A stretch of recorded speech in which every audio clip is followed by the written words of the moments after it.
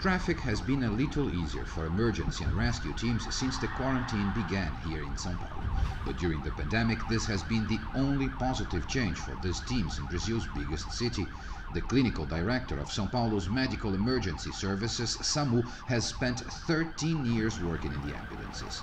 He says he's seen many people die because they didn't seek medical assistance in time. Complaining of chest pain or a minor infection, they didn't go to a hospital because they were afraid of getting infected by the coronavirus. And that's not the only problem.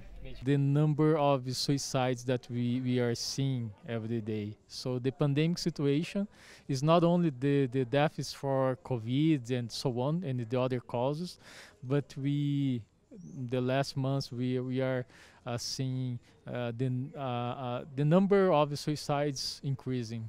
On that day, the team responded to a call reporting a suicide. The family says the victim, an 85-year-old man, was a happy and communicative person who fell into depression after isolation began. Then he killed himself.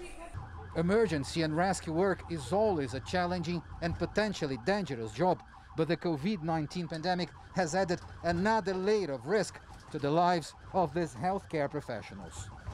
It's nurse Renata Soares' 7th year in a SAMU ambulance. Because of COVID-19, she says they have to be vigilant 24/7, and not just because of the infections. Now with the increase in delivery services, we are also seeing more motorbike accidents. And we know that these workers are circulating in the city. So I need to be concerned about the risk that they have been contaminated. I have to mind now about both things, the trauma of the accident and the risk of corona infection. So I have to pay close attention to the personal protection equipment and make sure the whole team is wearing theirs. Here in the Spur community, the team came to see a patient whose family called for help because she had some of the classic COVID-19 symptoms: difficulty breathing, a fever and body aches.